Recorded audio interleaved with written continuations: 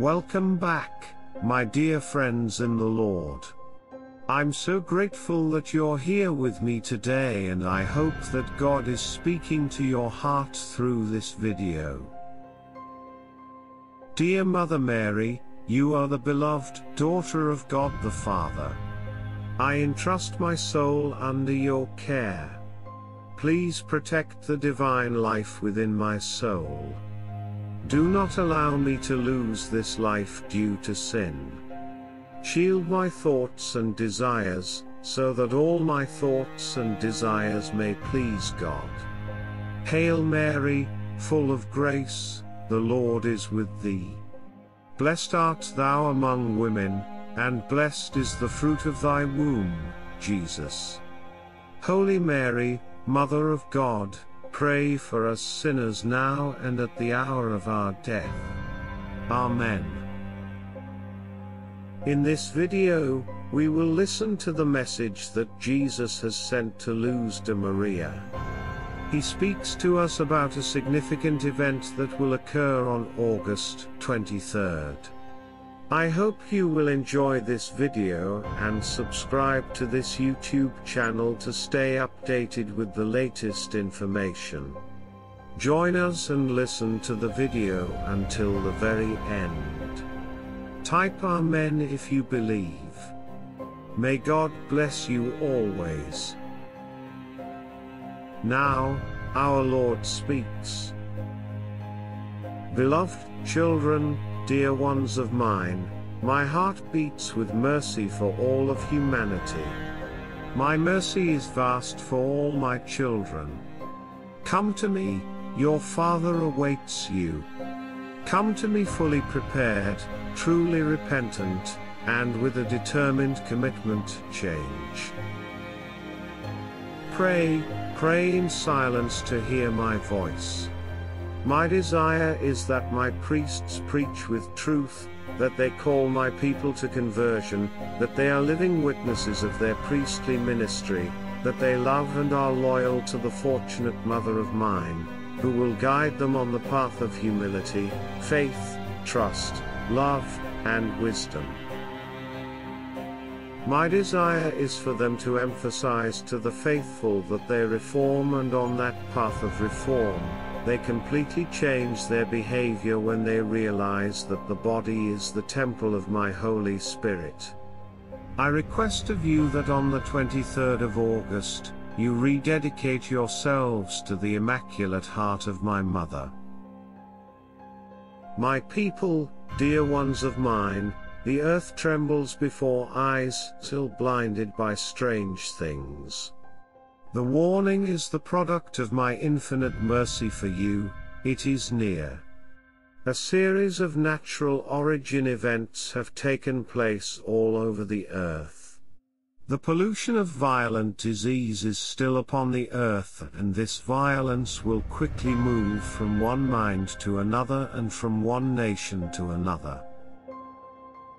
Let us pray that you combat this pandemic with prayer and love for my mother and me. My beloved, dear ones of mine, pray for my father's shepherd, pray for my father's shepherd's health.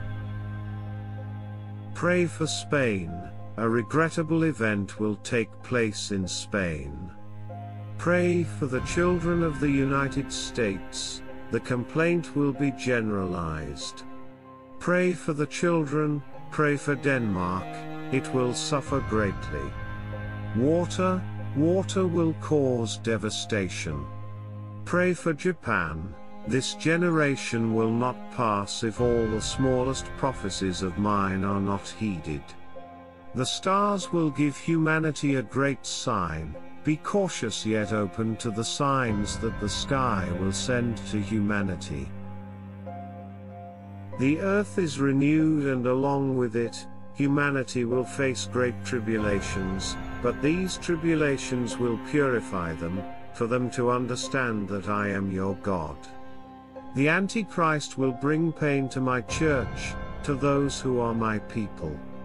Some will follow him until they painfully see his deception, but I will still extend my arms waiting for mine, wandering through the desert once again. I will still extend my arms waiting for them. My faithful, unite, protect one another, do not depend too much on material things so as not to be destabilized when facing the collapse of currency, the great idol of humanity. Stay united, those with faith will be filled with all blessings that will descend from my house just as in the past, it will be food as in the past, and it will descend upon you right now. Repent so that my mercy may come to your hearts and fill you with what is necessary. Do not be afraid. I do not want the children to be afraid and to stop immediately. I want you steadfast, strong in faith, assured of my love, of my commitment, of my infinite love, of my healing waters, of my liberating blood, of my encouragement, guidance, and protection. Dear brothers and sisters, God calls his children to be priests to preach the call to conversion so that his people do not become lost. God's word is truthful, it calls and alerts for those who are his to awaken. Let us love and obey, accepting the invitation that our Lord extends to us to rededicate ourselves to the Immaculate Heart of the Blessed Virgin Mary. Let us pray with Mother Mary, Our Father who art in heaven, hallowed be thy name. Thy kingdom come, thy will be done, on earth as it is in heaven. Give us this day our daily bread, and forgive us our trespasses, as we forgive those who trespass against us. And lead us not into temptation, but deliver us from evil. Amen. As we approach the 23rd of August, the resounding call to reconsecrate ourselves to the Immaculate Heart of Mother Mary becomes more pronounced. This call is not merely a simple formality, it is an invitation to draw near to the spiritual heart of our maternal figure, seeking refuge, guidance, and strength in uncertain moments. The embrace from the motherly figure of Mary brings comfort and serves as a reminder of her intercession for us. The earth trembles, not only in its physicality but also metaphorically, as the world stands at a crossroads. It is a call to awaken from a sacred slumber, to open our eyes to the signs and messages that God places before us. Mentioning the warning shows the boundless mercy of our Creator. The warning is not a harsh judgment but a merciful invitation for introspection and repentance. It serves as a sacred illumination, allowing us to see the state of our souls and the impact of our choices. This act of mercy provides us with an opportunity to reorganize our lives according to God's intentions and His perfect love. Dear friends, the message presented calls for a multifaceted response. It signals a renewal of commitment to faith, embracing the warning as an opportunity for growth, and combating the pandemic of violence with love and unity. As we navigate the upcoming days, let us hold on to hope and mercy for ourselves. Let the renewal of consecration remind us of the intercession of Mother Mary, who accompanies us on our sacred journey. Let the warning serve as a lighthouse of divine light, guiding us towards deeper authenticity and intimacy. Let the call for unity inspire us to overcome division and promote peace in our world. May our hearts be wide open to receive this sacred calling, responding with humility, faith, and understanding, recognizing that we are embraced in the arms of the Creator, full of love.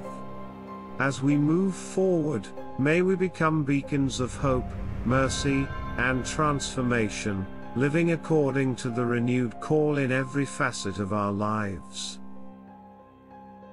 Thank you for watching until the end of the video. I hope it has comforted your mind and refreshed your spirit. If you appreciated this video, please subscribe to my channel for more videos like this.